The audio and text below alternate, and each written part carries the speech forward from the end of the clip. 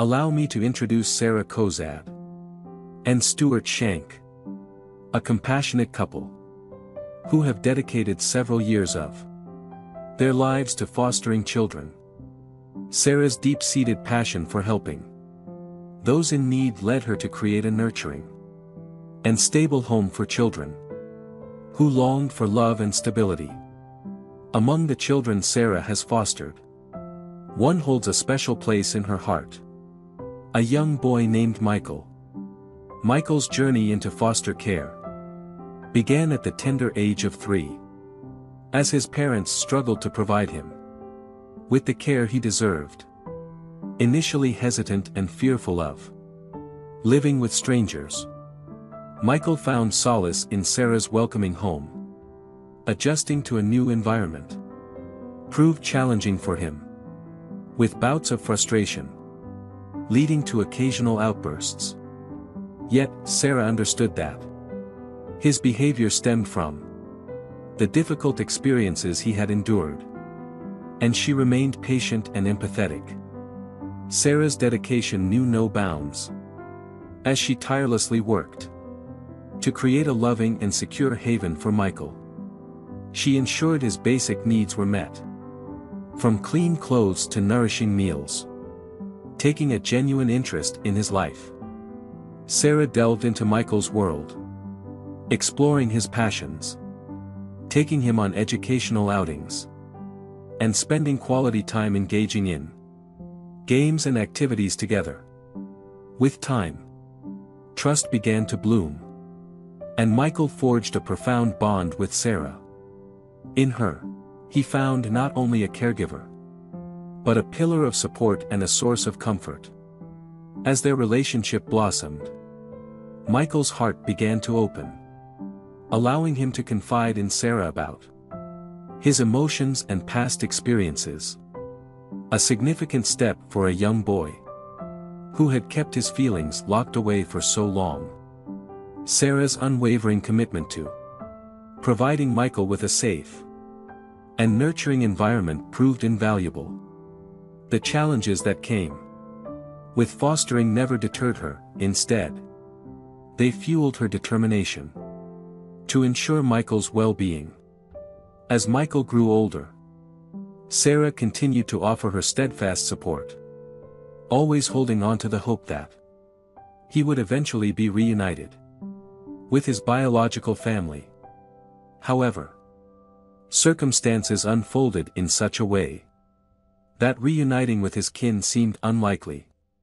Moreover, Michael faced the additional hardship of being separated from his older brother, Deshaun, who resided in a different foster home. Recognizing the importance of sibling relationships, Sarah tirelessly worked to arrange visits, facilitating moments of connection between the brothers. The much-anticipated day of the sibling visit finally arrived, and Michael awoke with a heart brimming with excitement. Anxiously anticipating their reunion, he allowed himself to be dressed in his finest attire. With Sarah's loving assistance, as they arrived at the park where the visit was scheduled, Michael's eyes darted around, eagerly searching for his beloved older brother, Deshaun, and then, finally, he caught a glimpse of him from across the playground. Without hesitation, Michael sprinted as fast as he could and leaped into his brother's waiting arms. The two siblings embraced tightly, tears streaming down their faces. Deshaun looked up at Sarah, his eyes filled with gratitude, silently mouthing the words, "Thank you." It was a moment that Sarah would forever cherish in her heart. For Deshaun, this visit was an opportunity to reconnect with someone who had been a constant presence in his life. Even during the most challenging times, his brother was his companion in laughter and play, someone who understood his journey. It served as a powerful reminder that, despite their struggles, he was never alone. As Sarah witnessed this reunion unfold before her eyes, she felt a profound understanding of The significance of foster care. She knew that the love and support Michael had received in her home had forever altered the course of his life. Observing the two brothers embrace, she realized that the essence of foster care was creating a sense of family even in the face of adversity. It became clear to her that they needed to be together, and she needed to foster both of them. Initially, Sarah had reservations about fostering an older child like Deshaun, who was 10 years old. However, upon meeting him, an instant connection formed, and she effortlessly assumed the role of his foster mother. While the couple initially prioritized supporting reunification efforts, they embarked on an emotional and challenging journey. When considering adoption as an option, they grappled with conflicting emotions, torn between their desire to reunite the children with their biological families and their longing to provide a permanent home for them. On the day of the adoption hearing, Sarah and Deshaun found themselves sitting side by side in the courthouse, their hands tightly clasped together. Nerves ran high as they awaited the judge's entrance into the room. This was the day that would determine the boy's future. Sarah's heart raced, replaying all the precious moments spent with Deshaun and Michael in her mind. She had witnessed their growth and blossoming under her care, and the thought of them leaving her side was almost unbearable. As the room filled with anticipation, the tension mounted. Every passing minute felt like an eternity, and Sarah and Deshaun's nerves were stretched thin. They understood that the judge's decision would shape their lives forever, and the weight of the moment was overwhelming. Finally, the judge entered the room, and the proceedings began. Sarah listened attentively as the judge reviewed her case, carefully considering the best interests of Deshaun and Michael. Holding her breath, Sarah braced herself for the judge's decision, her hand firmly clasped with Deshaun's. The atmosphere in the courtroom was tense, as all eyes turned to Deshaun, awaiting his response to the judge's question. Deshaun took a deep breath, gathering his thoughts, and looked directly at the judge. "Your Honor," he began, his voice steady but filled with emotion, "I have something to say." The room fell silent as Deshaun expressed his heartfelt gratitude and love for his new family. He spoke not just for himself but also for his brother, Michael, who was also being adopted that day. Deshaun's words echoed with sincerity and affection, emphasizing the profound impact Sarah and Stuart had made on their lives. "We love them," Deshaun declared. "Our whole family is the best thing we ever had.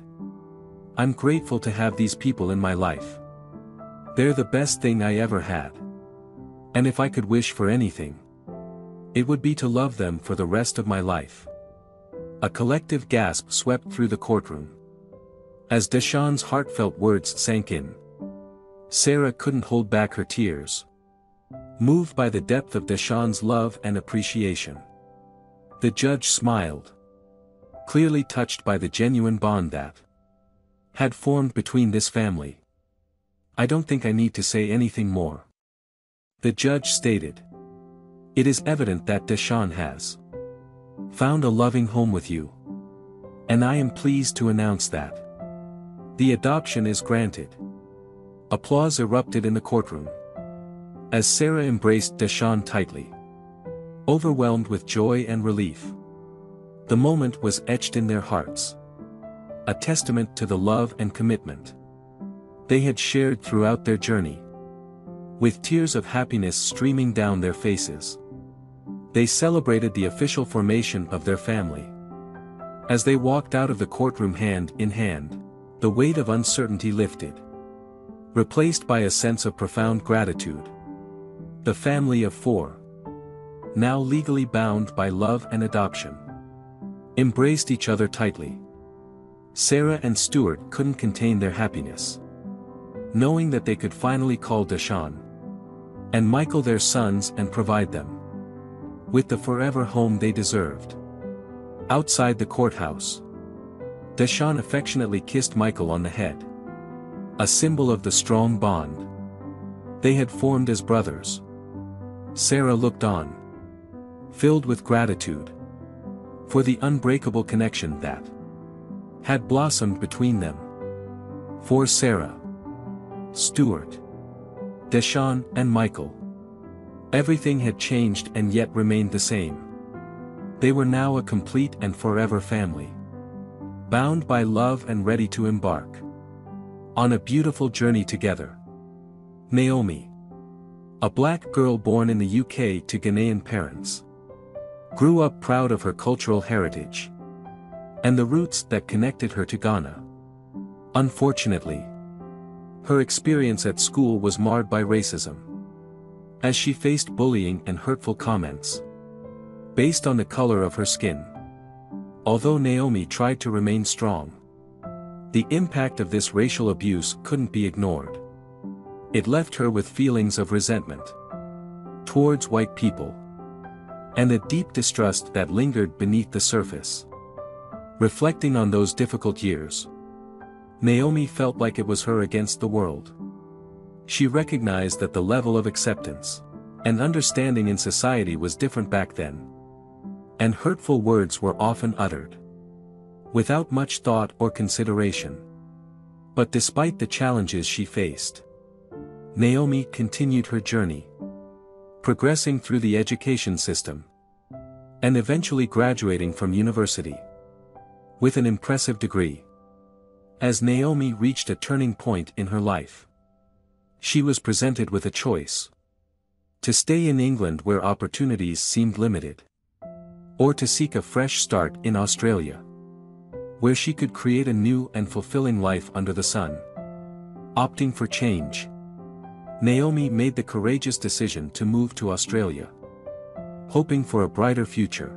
It was in Australia that Naomi encountered Matthew, a friendly and welcoming neighbor, who extended a warm greeting and offered her a welcome gift. Despite her past experiences, Naomi recognized that she couldn't judge Matthew solely based on the color of his skin. She was determined to let go of her preconceptions and give him a chance. "I had been hurt before, but I can't let that define my present," Naomi reflected. With an open mind, she embraced the opportunity to get to know Matthew and forge a genuine connection. Through their interactions and conversations, Naomi discovered that Matthew was kind-hearted, compassionate, and genuinely interested in understanding her experiences.